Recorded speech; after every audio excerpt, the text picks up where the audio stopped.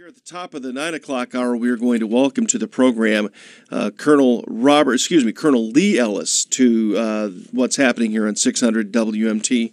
And you've got an interesting background, Colonel Ellis. You have the unfortunate circumstance of a life-changing event as a POW for over 5 years at the Hanoi Hilton. And you recently went back to Vietnam with your wife, Mary, to tour the site of your. You were there for over 5 years, and thankfully, you got out. You are in one piece, and you're going to be coming to Cedar Rapids to talk to a group of Rockwell Collins employees and contractors, and that's going to be tomorrow night. So we're happy to be able to welcome you to not only the program, but what's happening here in 600 WMT and Rockwell Collins coming up tomorrow. Colonel, how are you today? Doing well, Doug. Thank you. Good. I'm glad to have you on the program today. It's interesting because May is National Military Appreciation Month, and part of what you're going to be talking about is what that is all about. As a POW, as a vet, what does the National Military Appreciation Month mean to you? Well, I think it's important. It's leading up to Memorial Day at the end of the month, but during the month, we're just recognizing the military and their commitment. Our military's been at war now for 12, 13 years. Yeah. And constantly, and I know people that have been over 3, 4, 5, even 6 times to the combat zone doing duty over there, and so the rotations that they've been through, it's just an extraordinary commitment. I remember once when we had a speaker in, I was working as a senior manager of a large military leadership school, and we had a speaker, and he said, well, here's the thing to remember, folks. When you work as part of the military, you don't work for General Mills or General Motors. You work for generals that give orders that can be life or death. Yeah. Definitely, and Colonel Ellis, something else to be thinking about as well is you start thinking about the number of, especially having been at war for so long, so many people, multiple tours and deployments. The military suicide rate is skyrocketing, just jumping through the roof, and that's something. Is it a different soldier? Is it a different time, or what is going on? Is this comparable to what you recall coming back from Vietnam? Well, for the POWs, we had actually had 2 years at the end of the war. The treatment got better. We had 2 years to kind of decompress and to prepare ourselves for coming home. 2 years of better treatment. So the guys that are in the war today, they're fighting and their buddies are dying right and left. And then 24 hours later, they're sitting down at the dinner table with family who have no idea, and they feel out of place. They feel disconnected from their buddies who are still fighting, and they know that the people around the table don't understand. But I think there's one other issue here. It is a different culture. Young people they don't have the resilience today, and I don't mean this to be critical, because I'd say they're as fine as soldiers and maybe better than we've ever had. But due to the conditions in our culture, you can go to any university and ask them what's the biggest challenge they have for the dean of students or with their students, and most of them are going to say it's mental health. Right. Our people don't have much resilience. They get a bad grade and have to go to counseling. So it's the resilience in our younger population is just not what it used to be. It's interesting. We're talking with Colonel Lee Ellis, who is a retired veteran, and he was a POW in Vietnam. He's going to be at Rockwell Collins tomorrow talking with both staff members over there as well as suppliers. I believe it's part of their supplier conference.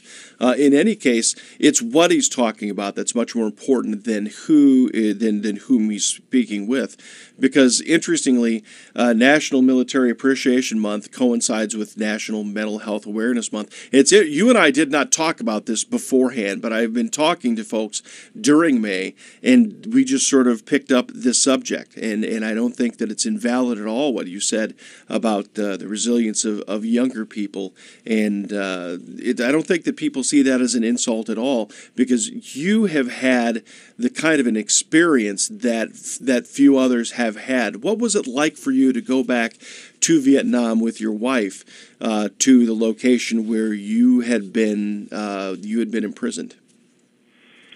Well, everyone kept saying, "Well, what's it going to be like? What are your feelings? What are you feeling about it?" And I said, "I don't know yet. I have to go and see." Right. And I think I was so glad that my wife was with me, because to be there alone would be always to be alone as a POW was a scary thing. Mm-hmm. But just having her there reminded me that I was free and had been for more than 40 years. But going in there, it was depressing. It was heavy, realizing that I had been locked up in that place for so long. And then as we got into the area where their museum reflecting the American experience there with the POWs of American experience, it was mostly all propaganda lies about how well they treated us and how terribly we bombed their hospitals and schools, which was just a lie, We never did that intentionally. I'm sure there were a few stray bombs that did. So that really got me cooking about lies and propaganda, and so I was already bothered by that. I always have been because we had 5.5 years of it there. Oh, yeah. So, but here's the good news. The good news is that the Vietnamese people are more prosperous every day. They have a market economy that's growing under the communist frame. The communists there are basically like mafia, taking their cut off the top and controlling the media. But the people are getting more money, more freedom, and they like Americans very much.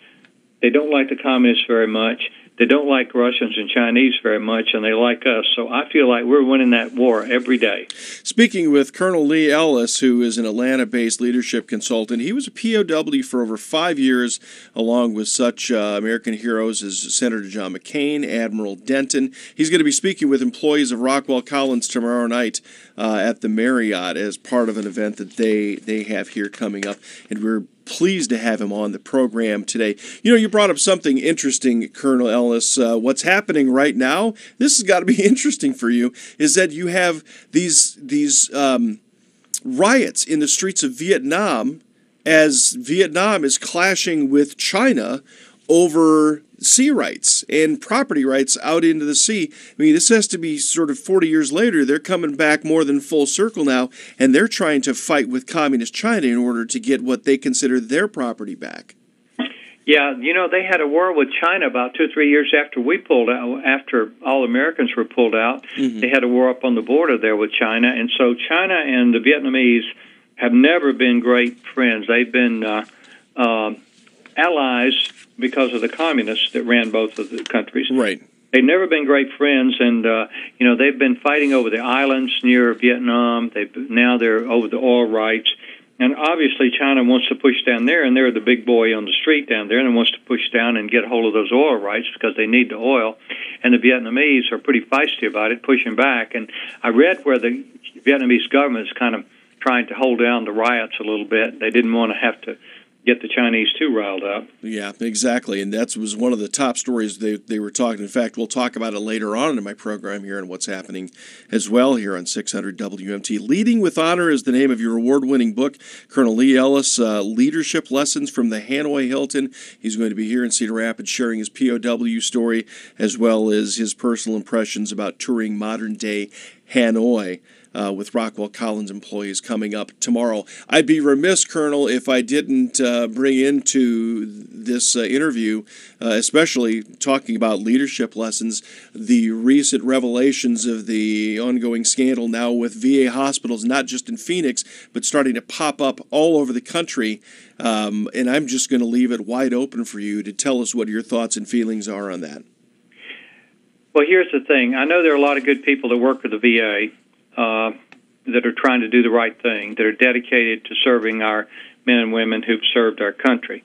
But the problem is the VA is a huge government bureaucracy. Now, in government bureaucracies, the opportunity to hold people accountable is just very, very difficult to hold anybody accountable. In fact, there's a saying that says it's more likely you would, if you were a supervisor or a manager in the VA, it's more likely you'd die of a heart attack at work and be successful in firing an employee. I mean, literally. Jeez. Because it's just impossible to hold people accountable and to replace people that aren't doing their job and to get, to promote and celebrate the people who are doing a good job. So it's like a lot of we've seen this in several areas, I think, where we have government, civil service people that are not accountable, and then when management tries to hold them accountable, that doesn't work, or just kind of it just kind of slithers away and nothing ever happens. So that's a big problem there.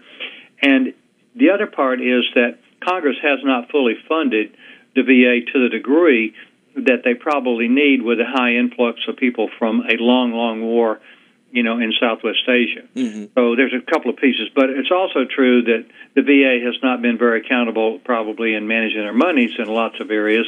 And then, there's an old saying, I think the former CEO at IBM said, you can expect what you inspect. Well, they were inspecting numbers, and so people gave them the numbers they wanted. They weren't inspecting health care to make sure they were providing health care. They were inspecting numbers of people seen and on the short lists and all that. And you get what you look for. That's a very good, Paul. Very good points. It's Colonel Lee Ellis who is with us here in What's Happening. Colonel, thank you so much for your time here in What's Happening. Hope you have a safe trip from Atlanta up to the Cedar Rapids metro area, and enjoy your time with Rockwell Collins employees tomorrow. Hey, Doug, thank you so much. I love Iowa, love the Iowa people. I always enjoy coming there, and I come as often as I can. Thanks so much. Wonderful. Take care. Colonel Lee Ellis is the author of a book called Leading with Honor, Leadership Lessons from the Hanoi Hilton. He's a former POW, and he was in Hanoi. He recently went back to Hanoi 40 years later, and he'll be talking about his impressions from that trip as well as leadership lessons during National Military Appreciation Month when he's speaking with